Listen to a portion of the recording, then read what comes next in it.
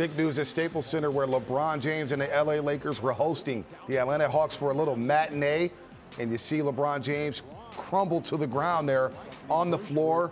He was diagnosed with a high right ankle sprain. High right ankle sprain. He is out indefinitely. So we'll get another report on that later in the week with LeBron James, but he walked it off. But the LA Lakers lost to the Atlanta Hawks, and the Hawks, the Warriors will see them later this week. Hawks have won 8 straight under Nate McMillan, and LeBron James tweeting out, "Nothing angers and saddens me more than not being available for my teammates. I'm hurt inside and out right now. The road back from recovery begins right now. Back soon like I never left." The kid from Akron, LeBron James. Well, the ankle injury is tough, and who knows how long he'll be out, but he didn't tear his ACL or anything, right? He's going to be back soon. Yeah, no, this could have been way more dangerous. So thank God it's just a high ankle sprain. But high ankle sprains are nothing to play with. So that was one of those things you got to take your time with coming back. And one thing Mully mentioned during the break, he walked off the court, looking pretty solid. He's a machine anyway. Right, so, he's a machine, man. He's going to be back. His teammates will be fine. Yeah, high ankle sprain for most people, 4 to 6 weeks. For LeBron James, 4 to 6 hours. He heals up. He never gets hurt. But yeah, hopefully he'll get healthy as soon as possible. Anthony Davis is out. Yep. I mean, the best case scenario for the Lakers is while their 2 superstars are out, they can firm up their bench, because that's really going to be a determining factor. Anthony Davis and LeBron James are going to dominate their positions. Can they get consistent play from their role players? Yeah, Kuzma, THT, big spots for them moving forward here. Let's hear from Jordan Poole, who's definitely earned some big minutes from Steve Kerr with his recent 7-game stretch. Jordan, Juan was in here a minute ago talking about how, he's been one of your fans all along and how much he's been riding with you. And he also said that he felt like you got an unfair treatment when you first came to the Bay because people were on your back a little bit. Did you sense any of that? Well, first and foremost, I do thank God allowing me to be in the position I'm in today. But credit to Juan. He's worked so hard, and I think he knows more than anybody. The Bay is his town, his city, is who he is what he represents, and he knows the Bay more than any of us.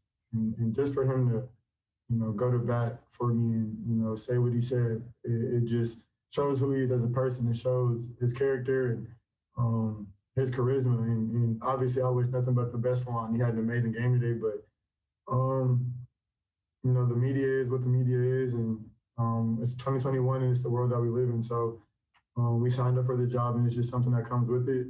You got to find ways to keep pushing and not get distracted. But to all the good fans and everybody who's supporting us and, continuing to be positive, we need that, and we are always looking for that, and it definitely helps a lot.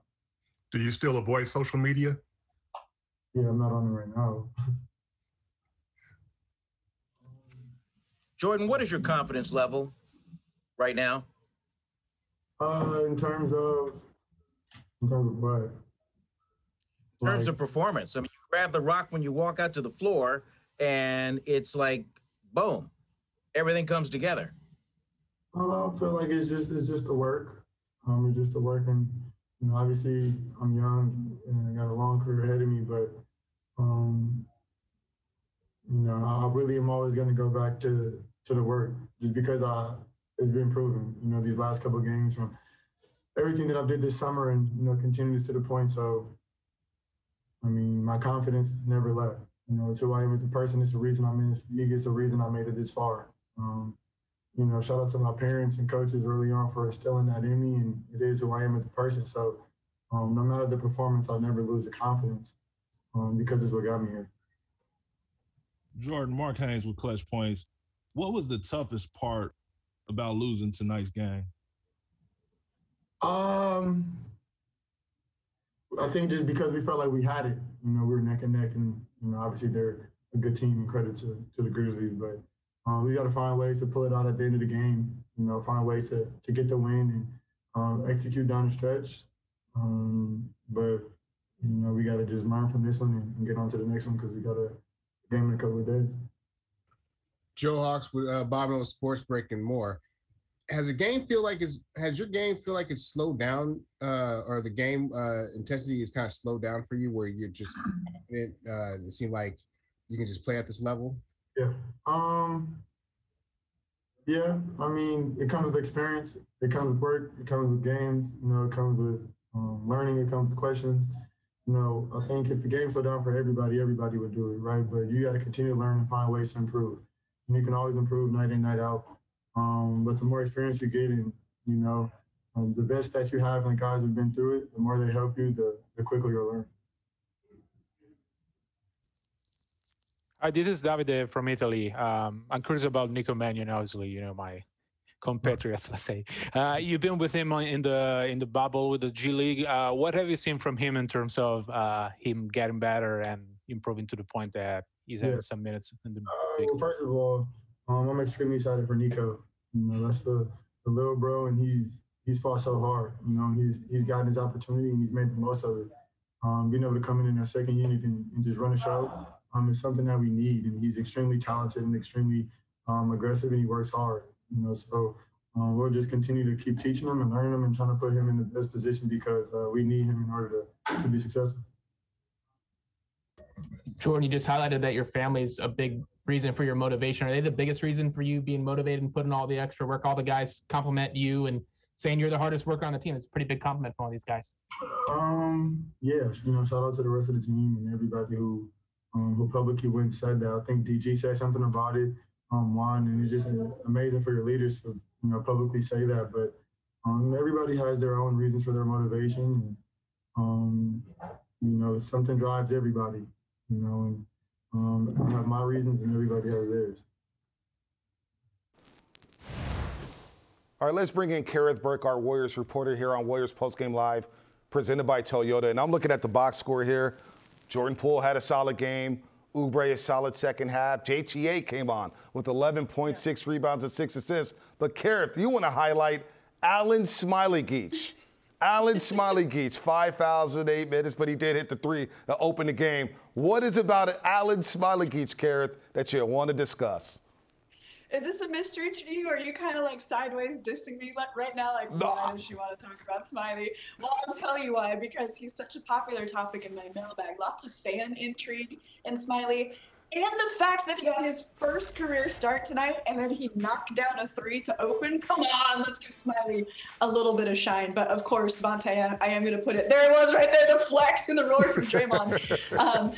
But well, we do need to put this in context for Smiley because it has been tough to find minutes for Smiley this season. In fact, he had a total of 4 minutes and 51 seconds over 2 NBA games this season before tonight, and those were mop-up minutes. So it was pretty huge to call on Smiley to start, to have him guard a double-double machine and Jonas Valanciunas. It feels like the coaches gave him this instruction. Don't leave Valanciunas and box out, which Smiley did as aggressively and as doggedly as possible, but the doggedness also resulted in some very early foul trouble. He picked up 3 real quick in the first quarter and then 2 more real quick in the third quarter. So looking at Smiley's stat line, you're right, Monte. 8 minutes, 3 points, 5 fouls, also 0 rebounds and 0 assists. So you want to see a little bit more there. And the trouble is that foul trouble means Smiley didn't have a chance to make an impact tonight. And the Warriors need to evaluate him. He's in year 2 right now. He just played in the G League bubble, but you want to see what he can do at this stage in NBA games. And circumstances kind of dictated that he's the guy at the end of the bench, and he's the guy who, you know, he's been impacted by that very long COVID break when the Warriors were off for 9 months. He's been impacted by injuries. So when it comes to development, it's been interrupted, and it does feel like the clock is ticking for Smiley a little bit. Kerith, real quick, we got about 10 seconds here. Why are the fans so intrigued with Smailagić? Whenever he plays, whenever he starts, whenever he puts up a shot, people go crazy. I can't figure it out. I think you want to root for an underdog, and he's young, and he did, you know, he was the youngest player in the G League. So I think when you have like a raw talent, people are really interested to see if you can be shaped into something. That was the hope for the Warriors, but there might not be enough time to shape it. All right, Kerith, we're both trying to figure out this mystery here. Good stuff as always, Kerith. We'll see you on Tuesday. Let's get to Nico Mannion, who's at the podium right now. 3 for 6 from the floor, 9 points. And Nico starting to get some more minutes here with the Golden State Warriors in that second unit. Let's hear from Nico. Nico, what was so frustrating about tonight's loss? Just the fact that it's a back-to-back. We I think we had the juice. We battled. I think Coach Kerith said it too. We fought today, and there's just certain points in the game we need to be able to just close it, even if it's early. Hit big shots, make simple plays, just do the little things. And I think we had a chance to do that maybe late first half, early second half, and that's really what we're working on. So that's the biggest thing. Seeing the fact that we could have gone 3-0 on the road trip, this would have been a huge win for us. But it's just back to the lab. We got a big one coming up, I think Tuesday, and we're going to be ready for that one.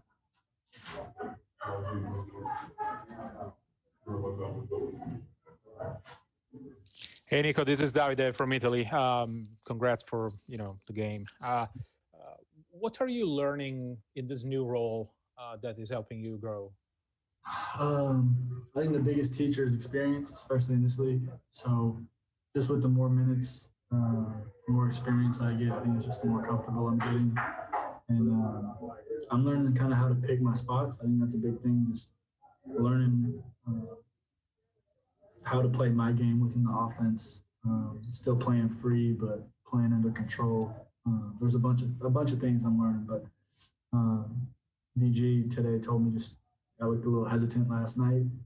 He told me to just be aggressive tonight and be myself. So it's nice when I have someone like that, like DG, and a leader and a vet, telling me to just play my game. It comforts me, makes me feel better, and allows me to really play my game.